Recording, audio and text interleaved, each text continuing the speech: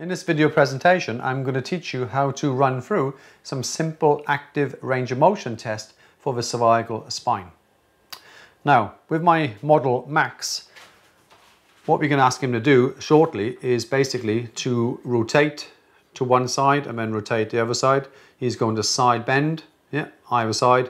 He's going to flex and extend. So the tests are quite simple. And then what we'll try to do, we'll try to isolate it to C1 and C2 as well. Now, one of the ways, I'm just going to get him to sit a little taller there. The reason why I do that is because if a patient just let yourself slump again, the neck will automatically change position by the person slumping and rounding the shoulders. You almost have a forward head carriage, and then the middle to lower part of the cervical spine almost seems to get a little bit compressed.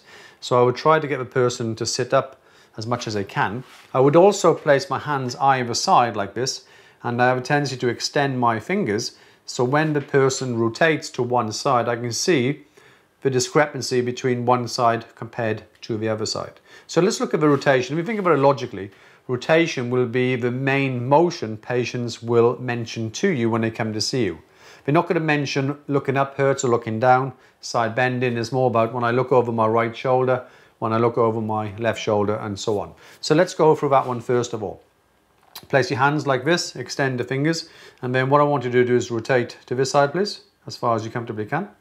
And then look to see how much range of motion he has and the distance between the finger and naturally the jawbone. And then relax, go back to neutral, and then rotate the other side. You will probably notice if there's any restriction, the patient will let you know. How's it feel? Not as far. Okay, so he feels limited, go in this side. Okay. You can't really see it by my finger, but then there was a slight discrepancy between the distance from my finger to his jaw.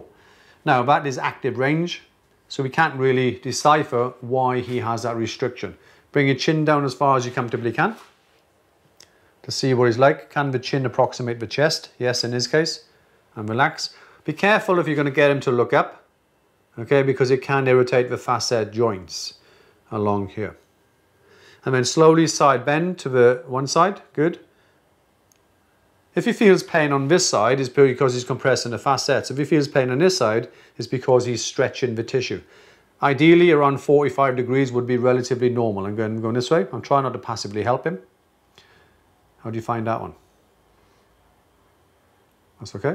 Yeah, that one's better than the other one. Yeah. Okay, so there's a slight discrepancy. Yeah, a side bend into this side. And again, if he side bends this way again, you can palpate the tissues of a trapezius. The scalenes will get involved as well. The sternomastoid is involved. So it's hard to say why that could be. It could be facet joints on this side not allowing to open. It could also be facet joints on this side not allowing to close. So it's hard to say, is it the trapezius? Is it the scalenes? Is it the facet? Because it's active range of motion. But it just gives you an idea. So we've done flexion, we've done extension, we've done side bending, and we've done rotation. Now, if I get him to flex halfway and then slowly rotate whichever direction and see how that feels. This is basically testing C1 and C2 and then rotating the other side. Because the idea is that the ligament nuclei between C2 and C7 locks. So in flexion, so when you are in flexion, those tissues are pre-tensioned, and because there's no ligament attaching from C1 to C2, which is the AA joint, which is called the Atlantoaxial Joint, then that is where most of the motion comes from. So if he is restricted in flexion, say to the right side, then it could well be the problem is restriction of the AA joint on the opposite side. And vice versa, if he's restricted this way, then it could be restricted on this side. Okay, so that is simple, some active range of motion tests performed for the cervical spine.